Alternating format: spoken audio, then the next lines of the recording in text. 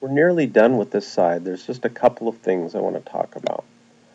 First thing I want to mention is going back to the actual linking parameters. If you remember on side 1, we had three different contour operations with the 1/4 inch end mill. And so on the first operation, on the linking parameters, more specifically the home and reference points, I had an approach. And then on the second operation, I didn't do anything. And then on the third operation with the same tool, I had a retract. Well, now we've reduced the number of operations. We've cut out the first one. And so really now we need an approach the first time we use that tool. And then the second time we use it, we need to retract. It should already be retracted from its previous point, and it is. And so we're good to go there.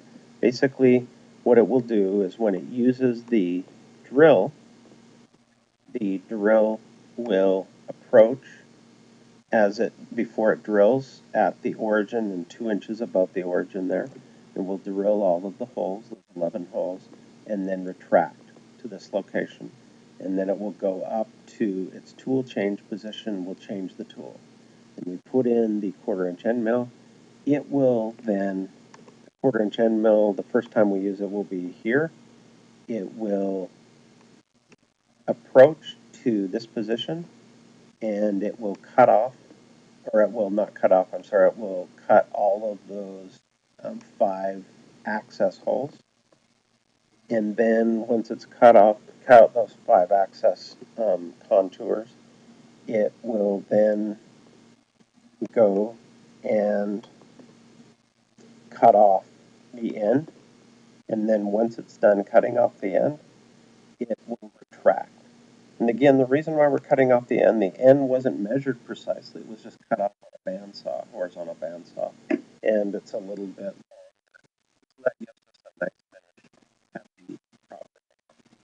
Again, I don't need to do any finish passes. Just a nice single pass will give a very nice finish.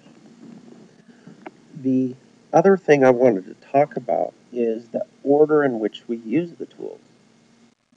If you remember on the first side, we started with the drill, and then we moved to the 1/4 inch end mill. And on the second side, we go back to the drill, and then we go to the 1/4 inch end mill. For us doing the Mastercam, that's not a big deal, but think about the person machining it. They have to put in the drill bit, drill those 8 holes on side 1, and then change the tool to a 1/4 inch end mill. And then it's going to cut out those all those contours. And then they have to loosen the vise, turn the piece 90 degrees away from them, tighten the vise, and now they have to switch tool because they have to go back to the drill bit. Think about ways you could save time, and one way you can save time on machining is change the order of the operations here. So instead of drilling first, why don't we have them do the contour first? Because that tool's already in the machine. And so that will save them time. Now, realize it would be different if we were milling 4 of these. And so this year we actually milled 5 of them. We built 2 robots, 1 for each side, and then we built a spare.